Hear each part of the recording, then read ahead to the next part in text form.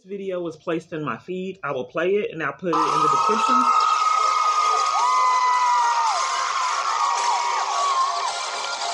I have no clue what's going on, but it's kind of disturbing. Apparently he's being drugged off the stage. Kirk Franklin.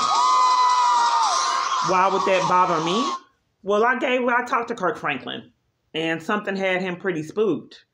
And I tried to give him my YouTube channel and he, didn't really want to take it. And then something had Kirk Franklin, his behavior was rather odd. There's a lot of power that is abused to an extreme level. I have no clue what these people are into, what's going on with my life. When you find out, let me know. All I know is this was in my feed. It's not funny, but you have to laugh to keep from crying. So this was in my feed, so I'm doing all kinds of searches. Because this is disturbing. Are they terrorizing Kirk Franklin too? Like everybody else in my environment. To enforce crimes. I know people didn't believe me, but I said that they terrorize celebrities too. I have went to T.D. Jakes' church. They were controlling there with chaos. Oak Cliff Bible Fellowship. It does not matter how big the church is. I am not being heard. I have no clue what is going on with my life. Like I said, when you find out, let me know. All I know is supposedly I met this man online. I knew him before and didn't know. And I can't even tell you all the things that are going through my head. Am I some kind of secret project? I mean, what's going on? Why are these people abusing power to this extreme? Who is this man? Is it him? I mean, what is happening? Or did they set me up to speak with him and counterfeit a relationship? Are they doing some kind of project? I have no clue. But here's the thing. Why would the government behave jealous? Why would someone interrupt me from getting 2 numbers at the West End station? I had 2 gentlemen I was getting numbers with. And then someone interrupted the conversation and those people never came back. They were excited. Then on a bus, at the beginning of my experience, I was terrified to ride the bus because I wasn't normally on the bus. So I was terrified. So I got on the bus and I got exchanged numbers with girls. Not that I want to date them, with females, friendships. And I even had them on the first bus ride because I'm talkative and I'm friendly. So I said, let's exchange numbers and then meet up. She said, okay. She was really helpful. She said she was in a domestic violence situation and she told me places that would help. And she did refer Genesis, but they have been denying services. They won't help me, period. Then on the same bus ride, I met this male that wanted to take me out to lunch at that moment. He said, why don't you get off the bus and I'll take you to lunch? I said, no, I got things to do, but I'll get your number. I never heard from him. He was excited to. But here's the thing. After that, these bus rides were like limos. There were no one on the bus. And then the bus drivers would be abusive and they would bypass all vital locations. So I would be on the bus riding hours for a hotel stay. And they would bypass hotel stays in specific locations that I wanted to go to, that they knew that I liked. So I couldn't communicate this because I knew people wouldn't believe me. So after this went on about a week, I said, this is creepy. Why is no one riding the bus? Why is it just me?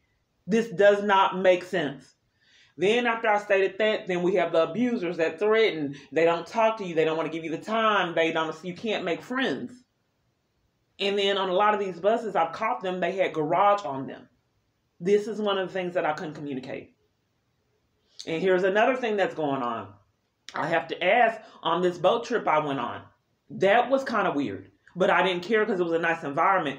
They had 2 different boats for the same boat ride. They told me my boat was to the right. On that boat ride, it was only couples and families. Okay, only couples and families. So the only couple, there was a female couple. They weren't dating. It was just a couple, 2 females. But all the rest of them were families. Then I'm looking the other boat ride to the left. On that boat ride, there's like people that aren't couples. So if I wanted to meet people, they put me on a ride with only couples so I could meet and mingle and meet new people. So I had to look at this other boat ride where you can see there's males on there, singles. There was no male for me to meet, period. They were all on another boat.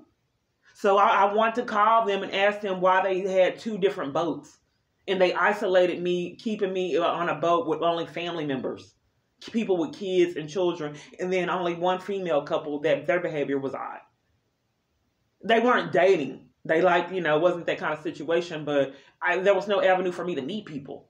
So why did they place me on a whole different boat? Is someone abusing that much power where they have chartered a con artist boat? Like they controlled DART? Knowing well no one will believe me. Excuse me. So I'm going to call them and ask them the procedure why they put me on a whole brand new boat and see what they come up with. Why I witnessed all these people, males, look like they were singles, while they had me on a family boat and all the other singles and people that I could meet and network with on a whole other boat.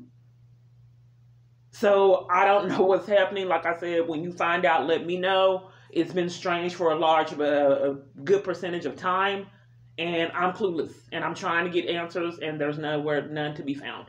Only police, criminal trespasses, and cover-up. Captain Phil. Hello, Captain Phil. I have a question. I came on a boat ride. Did you need the date? And there were 2 boats. My life is pretty strange. And there were 2 boats, and I noticed on the boat that I was placed on was a family boat. And I'm a single lady. I like to get out and meet new people. And I noticed that it looked like a lot of singles were on the other boat. So I'm sorry? We don't have any such thing as any division between a family boat and a singles boat or anything like that. Okay, well... We have a cruise that we call a family cruise only because we have discounts on that boat for kids. Okay. Both boats are the same. Both boats take both kinds of cruises. We don't have any sort of division like that. Okay, well, let me give you the time because I wanted to be on the other boat. Let me give you the date. Just one moment, and then we can go on. Okay, so on September 5th, there were 2 boats. Okay? There was a boat that I rode that had a lot of family members on it. Okay? And then there was only couples on this boat trip. Then there was another boat that I witnessed that had a lot of single people. You could tell that it was single people. It was more people on the other boat on September 5th. And I'm trying to get down to the origin why I keep repetitively experiencing things like this. Because I wanted to go out and meet new people. I'm in a domestic violence situation that involves the government. So do you typically have 2 boats? We have 2 boats. So so each outing you have 2 boats. You just don't have 1 boat. You offer 2 boats. That's not necessarily so. If you'll listen for just a moment, please. Okay. We have 2 boats. One of them takes 90 passengers, and the other one takes 49 passengers. I mean, that's not my question. Do you have 2 boats at the same time? If you listen to me for just a moment, please. You will not let me finish anything I'm saying to you. Please listen for just a moment. So on a typical day, we will schedule the larger boat, and then if we have more people that want to go, then we might go ahead and schedule the smaller boat. Some days we have both boats going out. Some days, if there's not enough people, only the smaller boat will go out. But there's not always 2 boats going each time. Okay, because there's an extreme amount of unbelievable power to isolate and mistreat and violate me. So kind of ironically, I'm targeted by the government. I got placed on the boat with families and children and couples on accident. And then all the singles and people that I could network with and meet were on another boat. So I hit the jackpot again and was isolated in my experience. That's just purely by random. It was purely by random. So you don't typically have 2 boats. But this particular day, you had 2 boats. Then I was placed on the boat with couples. You were not placed. You booked that ticket. I did book the ticket, but the problem of it is I wanted to be on the boat where I could meet people, but I was isolated on this. There was no singles on this boat. It was all families and couples. I deliberately wanted to get out and network and meet people because my life is odd. So I just didn't understand why I hit the jackpot when you don't normally have 2 boats. You did that day. Then I got placed on the boat with the families and couples while I watched a whole bunch of singles and people mingling and having a great time on another boat. So I'm trying to get to the origin of why I repetitively keep having these strange experiences getting chauffeured on DART that you have to see to believe. Restaurants placing me, isolating me and placing me alone. I'm just trying to get to the origin of it. So can I get, like, is there any compensation? Because I wanted to get out and network with people, and I was placed on a family boat with no singles. Again, you're doing a lot of talking and no listening. We did not place you. There was no singles on this boat, sir. I'm not being heard. There were only couples, and there wasn't a lot of people. I'm sorry, this conversation is over. Thank you. It's over. Why would the conversation be over, sir? I'm not being heard, sir. You're not listening to me.